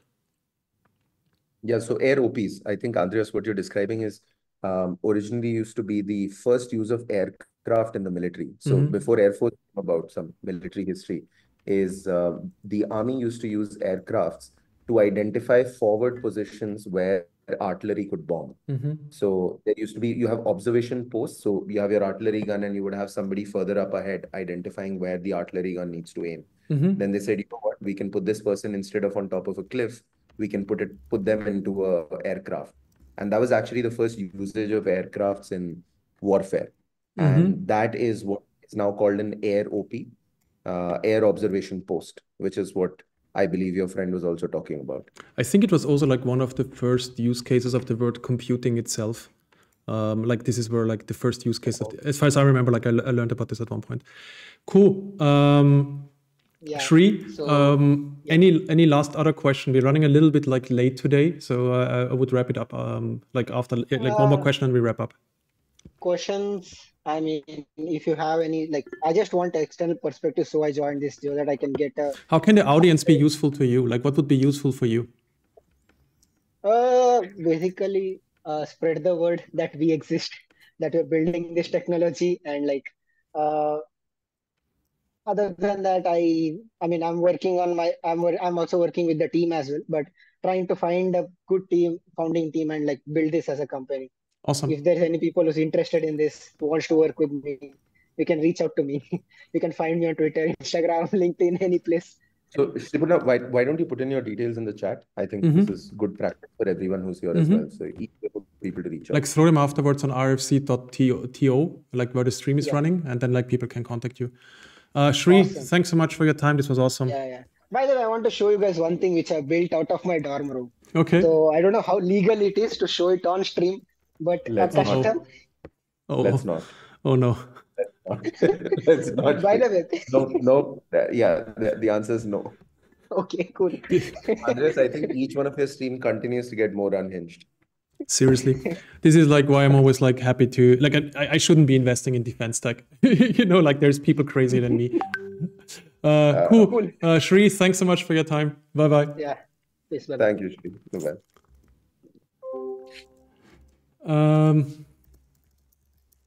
Cool. Yeah, this was crazy. Like most competitive university, like one of the most competitive degrees, voted like #1 student or something like that on the East Summit, which is like the conference for them, you know, and works on drones for the government as like as a little weekend startup.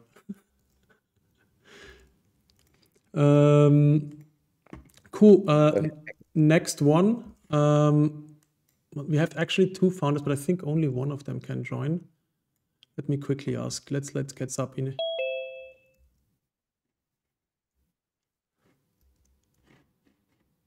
Sabiashi? Sabiashi. Test. Sabhya Sachi. Sorry, can I? So this is also one of the famous Indian clothing designers, Sabhya Sachi. Okay. Does your camera work? Hello, hi. Can you hear me? Yes, we hear you. My camera works. 1 second. Is it not turned on? 1 second. Just let me check. All right. Yeah. Hey. Hello. Hi. How are you? Good. Sorry for the delay. Hi. That's all right. That's okay. All right. So, yep. Is Arushi joining? No, actually, she's in another meeting, so she won't be able to join in. Okay, yeah, this is due to the delay. She's in a physical meeting up. Okay. Sorry? This is due to the delay. Are you seeing the work? Andreas, are you seeing the work ethic? It's 11:30 p.m. True. On Friday evening, and both the founders are busy with 2 separate meetings. Guys, hats off. Thank you so much. Thank you so much, Rahul. Really appreciate it. Cool. So we don't have your CTO this time on. Yep, we don't. Okay, cool. What would be useful for you for this call? Like what's like a good use of your time? We want to obviously hear what you're doing. Anything else that would be good use of your time? Sure. So one of the things that we think is sort of worth discussing is the kind of things that could come out of as a result of metal 3D printing or compact metal 3D printing or a small format 3D printing. When I say small, I'm not referring to the size of part that can be printed, but I'm referring to the size of the printer, right? Because generally, when you look at metal 3D printers, which are these laser bed powder fusion machines, they're pretty large, right? And whereas when you look at a FFF or a fused filament fabrication sort of system, it's completely different. It's much more compact. They can more or less, there is some difference in the part. We're jumping a bit far. Let's do it like this. Can you quickly screen share and like show what you're working on? Because I think the context that you're actually working on a 3D printer for metal is like really interesting right now for people to understand your question. Right.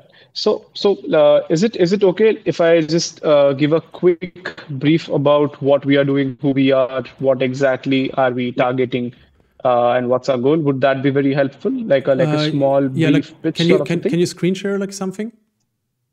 Sure, I could share my screen and show you the one second. Sharing screen. Just 1 second. I'm really sorry. In this, okay, 1 second. We're very used to using Gmeet, so this is a bit different than that. All right. All right, awesome. Is this visible to you? This is actually a screenshot, right? Okay. Of the software that we are building. It's called ThinkWare. So at ThinkMetal, we offer compact metal 3D printer, which has the capacity of which has the capacity of 3D printing in metal right at your desk in no time using our patent pending process, right? And typically so Arushi and I, we both have known each other for the past 6 odd years now. We studied together and we met when we were pursuing bachelor's in mechanical engineering and were a part of this SpaceX Hyperloop pod competition, right? And then we went on to work together in a startup as well, which later we quit and then started ThinkMetal. And the sole reason for that is because during our previous roles, we were at the forefront of procuring manufactured parts and test them, right? So in the process of the same, we've spent a lot of time roaming around the industrial estates, and that's when we realized that manufacturing is actually, especially manufacturing of tools and prototypes, is one, very tedious and time consuming, and second, it's very expensive, right? And that's when it clicked to us, why can't we print metals like we can print plastics, right? And that's how ThinkMetal was born. So typically, when you're looking at tooling and prototyping, it takes anywhere between 2 to 4 weeks to sort of make a tool, right? So by tool, I mean a jig, a fixture, a mold, a die, press brake tool, punch die, so on and so forth, right? So typically, these are made out of hard materials, hard metals, right? Hard steels, hardened steels or tool steels, or martensitic steels, basically. It's difficult to cut through, so that's why it takes the time, right? Subtractive manufacturing. So it's much easier to sort of do or manufacture them additively. So what we wanted to do is we wanted to bring down that time from 2 to 4 weeks to literally 2 days, right? And we also wanted to bring down the cost of manufacturing and the turnaround time, right? For the interest of time, this is a software which interacts with the hardware that you can see right now, just behind me. This is one of the ThinkMetal systems. This is an ugly prototype, as you can see, right? So the way it works is through this software, right? You import a file. Once you've imported a file, you select the material, and once you've selected the material, you just hit print, right? So that's how easy it is, and that's how that's how intuitive the entire experience is. Okay. So for example's sake, sorry to interrupt you. That's all right. Before this gets because I see that you're super excited. I love that, but we want to make sure it's not just like a pitch, basically. So basically, it's like 3D printing for metal. Okay. What would be useful for you for this call? Like, what would be a good use of your time? I'm sorry, could you come again, Andreas? What questions do you have? What challenges do you have? And can you stop screen sharing for a second? I actually don't know how to stop you screen sharing. 1 second. Perfect. Right. Thank you. So, sure. So you would like to know the challenges that we have, right? Yeah. So the first and foremost challenge is that this has not been done before, right? So basically, the way metals are joined is via heat, right? And here we print metal at around 250 degrees Celsius, right? And I'm talking about stainless steel. I have a couple of parts with me if you'd like to see. So these are metal parts. I don't know if it is visible to you. These are metal parts, sintered metal parts. I hope you can hear them, right? These These are metal parts that were printed on our system, right? On Think Metal systems. There are other parts as well. This is another impeller. This is, however, a green part. Another sintered part. This is used for bending sheets, bending sheet metal, right? Then you have another spur gear, right? This is typically used in lathes, turning machines, basically, right? I just 1 second. I think. Can you actually move the camera for a second so we see the machine? Yep. Sure. Right. Awesome. Quick question. You said like Sure. this hasn't been done before, but like 3D metal printing is a thing, right? Like or not? It is a thing. It is a thing, but it's done using lasers, right? And these are very costly setups, right? You're looking at around a ticket price of anywhere between starting from $800,000, right? So that's how expensive these machines are. Whereas when we're talking about Think Metal Uno, the Think Metal systems, our listing price is 1/10 of that. So the listing price of this is $90,000. Right. So this is literally 1/10 of what is available right now in the market in the laser segment. Right. However, there are other players also who do in a fused deposition modeling technique. Right. They do 3D print. That does exist. The only problem being that there are multiple processes in such a compact system. So there are multiple processes: printing, debinding, sintering. What we do is, and these are all carried out in 3 different separate equipment types of equipment. What we do is we directly print and then put it in a sintering furnace where it's debound, sintered, and heat treated, all in one single cycle, all in one single equipment. So that ends up saving at least 14 hours in time. And because we are able to cut down on a process and an equipment, it brings down the price of the entire system as well. What's the resolution of the printer? Like somebody in the audience asked. So the resolution of the printer, so we can do layer thickness of 100 microns right now. As we speak, in the phase 2, which is 2 quarters from now, going ahead, we'll be able to do 80 microns as well. And you're not using lasers. Like, how does it? Can you repeat quickly how it works? So we are not using lasers. What we do use is we use filaments, right? And these filaments are patent pending. So the entire the composition of the filament is patent pending. So if you buy the printer from us, you will have to buy the filament from us because it's the only filament which is compatible with this kind of system. And typically the filament is a mixture of metal powders and other binder systems. The fun part is that you don't have to separately catalytically debind them. They get completely thermally debound when you sinter them. So that's how you're able to save a hell lot of time, even as compared to other 3D printing, compact 3D printers that are there in the market. So Sabyasachi, if I understood this correctly, you're doing the metal binding. The metal binder jetting is what you're doing, right? That's the technique. You're not using arc welding. No, not arc welding, not laser bed powder fusion or electron beam, right? Not exactly binder jetting because these are filament, right? So the filament is then, it's the molten filament is then deposited layer by layer. It's like plastic 3D printing only.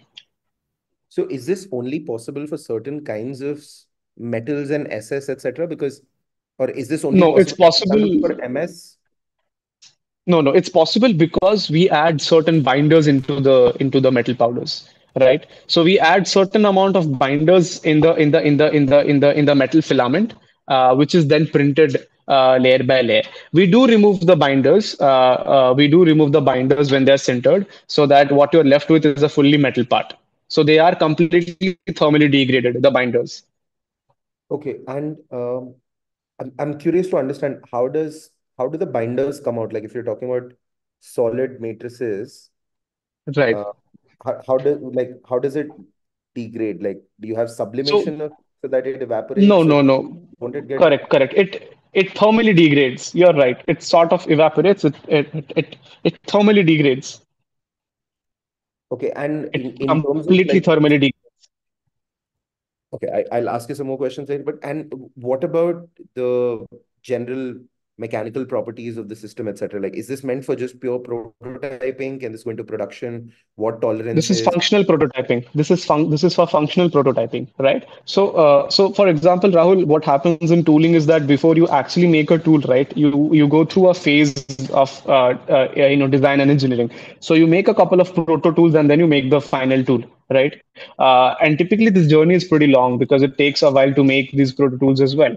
So that is where we come in. You can not only make the proto tools using our printer. In fact, you can also make the final tool using our printer, right? So you can also print really hard metals using think metal systems, Can you do which can Inconel, be. for example? I'm Can you do sorry. it? Can you do Inconel? We can do in kernel. Yeah, we can do in kernel. In fact, it's a part of our phase 3. We can do in kernel, and it's a part of our phase 3. So that's 3 quarters for now, and we are going to do in Canal 625 and 718 both, right?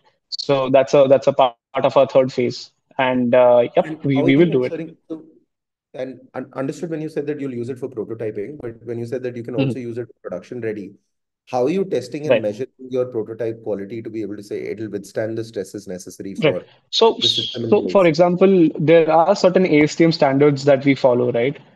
There are certain ASTM standards that we follow, and these are for different what do you call, different test different characteristics, basically different mechanical characteristics. For example, we test the tensile. We take tensile specimens and we check the tensile strength of the part. ASTM, EATM. Then we also check the Young's modulus of the part. We check the density of the part. We use CT scan to scan layer by layer by layer and see where if what is the density of the part. Is there any porosity in the part? You have a Is CT this scanner part? in-house with you guys? Yeah, you can absolutely. That's Yeah, pretty you cool. can absolutely Set also. scan layer by layer and then you can check how No, how I was how thinking you have something like that in-house already. That's pretty cool. Yeah, so we do what we call this. So there are a couple of a dozen of sensors and cameras on board, which can actually tell us if the printer is depositing the layer right. Okay, so that sort of ensures the quality of the final part, right? If, for example, if let's say in the bulk somewhere the material has been under extruded or under deposited, we can Yeah. actually tell that this is the problem, and we probably have to do some sort of heat treatment to take care of that, Folks, right? Or we'll have to test that. I will quickly cut you in because I'm currently feeling like my mother at Christmas, where she has like no idea what people talk. Like when I talk to my mother about like my job, she's just like nodding along and like just be happy to be here. This is like literally how I feel right now when you guys like go hard on 3D printing. I'm really sorry, Andreas. My bad. No, this is cool. This is Perhaps cool. This is like exactly why I wanted Raul here, because like the feedback I can give is like on this is like next to none, and like he is like the expert for like deep tech in this kind of stuff. Before we wrap up, like what would be useful for you, like from the audience or anybody else? Like how can people help you? How can people help us? Well, would love it if people explore what we are trying to do. They get in touch with us. We very honestly, in fact, with our first couple of our customers with whom we are going to deploy our systems, we have a fun time spreading awareness, educating what's there, what could be done, and various ways in which 3D printing can come in really handy. Okay. So this is something that we really enjoy. Would love people if they approached us, or if they have something really cool, some sort of cool design, some sort of a challenge that, hey, can you guys sort of print this? Yeah, I think that would be pretty awesome. Awesome. Yeah, thanks so much for your time. I will wrap it up. We're like already like far over time. Say hi from us to Arushi. Like unfortunately she couldn't join this time. Like I read her CV. She worked at like Hyperloop and a few other things, and she's like leading your tech team, which is pretty impressive. But like, please say hi for us. And if everybody wants to get in contact, like thinkmetal.in. Like Raul, you seemed very interested, so like maybe you two afterwards jump on a different call. Last question on my end. How many hours more do you work today? What do you think? All right. So we have a couple of problems that we are handling right now.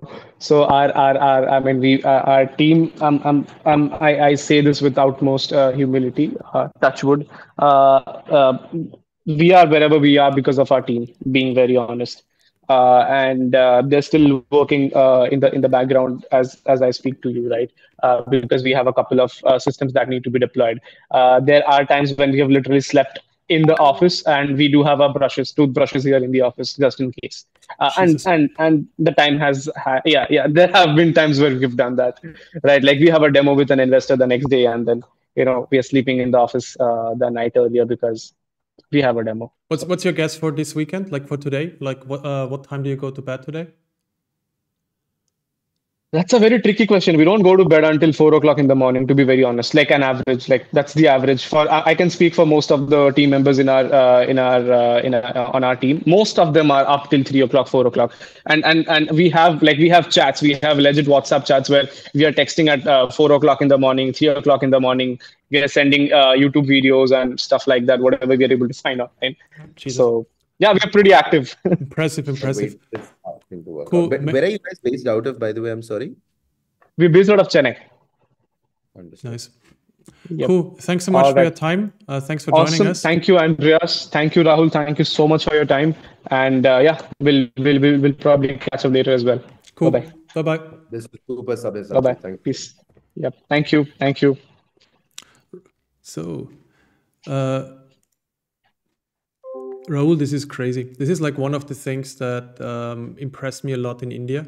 So I did like a lot of meetings very spontaneously. And I had people who were like, yeah, of course, I drive to the airport to meet you at the airport, on like really short notice, no problem. I had like 3 meetings at the airport, I had founders I met at like 1 a.m. and it was like the most normal thing ever. You know what I mean? Yeah. I get it. Like there's a lot of like, if people work late, in many cases, it has to do with like a lot of the industry partners like work on, for example, Pacific time or Eastern time. Like there's like it makes sense in many cases, but I also talked to a lot of founders who were not working on San Francisco time, like they weren't working for San Francisco clients, they're working on their own. So for example, when I went to Ahmedabad to go to one of my portfolio companies, I was picked up at like, I think 9 p.m. or something. By the founder. He was like in a Zoom call with an investor while driving driving back to the office. And I was like expecting we go like maybe for dinner if it's not too late. We drove back to the office and the whole team was still there, That's crazy, It's very interestingly, I think, not necessarily because of SF time. I've now noticed this going back to college campuses. That is what college campus life is. So you land up in any of these colleges and at 12 o'clock in the afternoon, it will look like a wasteland. There's nobody on the street. There's nobody walking around. And you do the same thing at 12 o'clock in the night, you will feel that there's a carnival going on. And it's this culture that got built, I think, at a lot of engineering colleges, because kids used to go to regular school in the morning and then study after hours for all of these competitive exams. And they just got so used to staying up late. So there is the quota factory. This is a fun fact about India. The place where people go to study for these competitive exams. They have classes that start at 6 in the evening. So you start studying at 6 in the evening. You do your classes from 6 to 9. Then you do your homework from 9 to 4 in the morning. Then you have breakfast at 4:30 and go to sleep. And then wake up at 1 o'clock. Okay. And I know literally half of the students at every elite engineering college in India have lived this life for 2 years. Crazy. And you just become nocturnal creatures after that. And it's also like, it's like a lot of people don't notice, like the IIT, they're basically centralized tests. Like if you get accepted, you get accepted, right? Like no matter who you are, no matter what's your background, And those tests are standardized all across India. And like one thing that like kind of impressed me is like when it's called the JEE, when it's happening, you have actually newspapers that print the pictures of like the winners essentially, like on the cover. I mean, to be fair, it's like a sponsored ad basically by a company that like does education for those exams. Fair. But it's still the front page of the newspaper, you know what I mean? Which is crazy, No, I used to hate them earlier because I thought it was just, and I still have questions about it, but I think it's still better that we're thinking of these things as role models as opposed to lots of other people that we used to consider role models earlier. Yeah.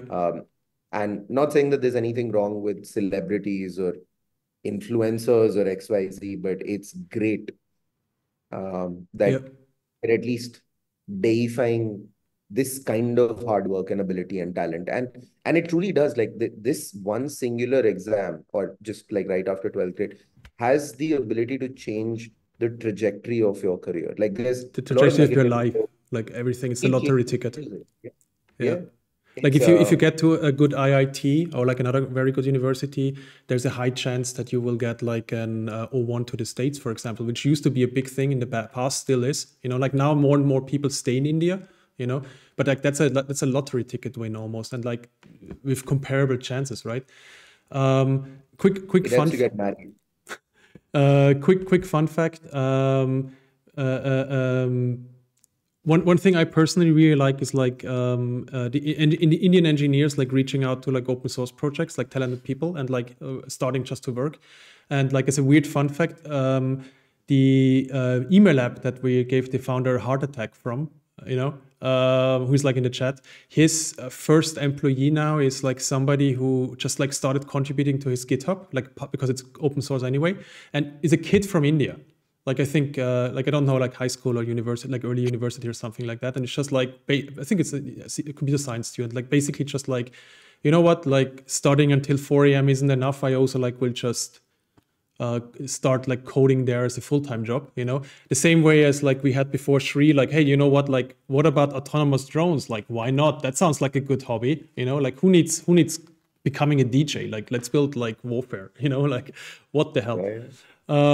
Cool. This was an awesome session. Rahul, thanks so much for your time. Thank you for having me. Thank you for covering me. I have like no freaking idea about like neither drones nor 3D printing, so you were like a great help. And I also know that you have a big announcement next week, which I cannot spoiler yet, you know, but I wish you all the best for this one. And thanks so much for your time, dude.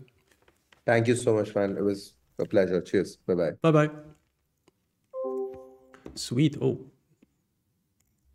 So, folks, thanks so much for joining. We completely overtimed.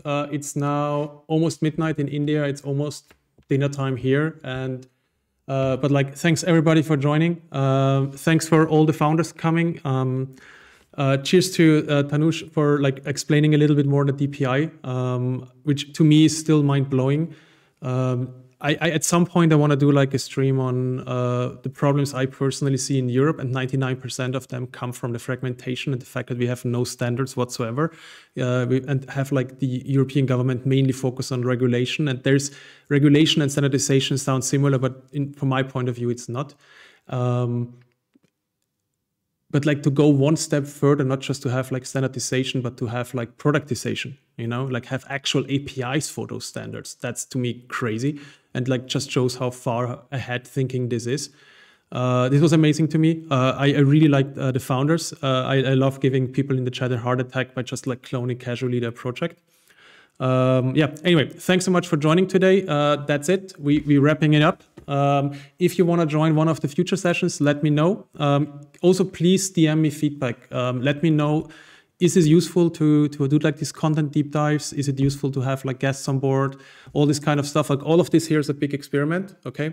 So you DM me on Twitter. Let me know what you think of this session. Let me know what you think of this whole project, this weird experiment in total. We had like several hundred people today like joining, and personally want to thank everybody, one of them. And yeah, that's it. We are now switching off. Thanks so much, folks.